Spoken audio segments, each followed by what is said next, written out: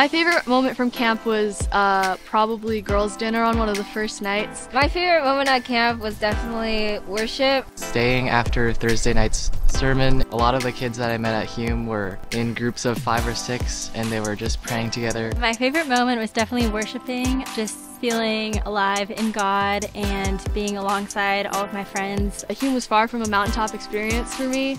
I think it really instilled the hope I needed to keep trying. I feel like I grew closer to both God and the people at my church because we were all going through the same thing. I realized that it's not just about how much you know about God, it's how much God knows about you.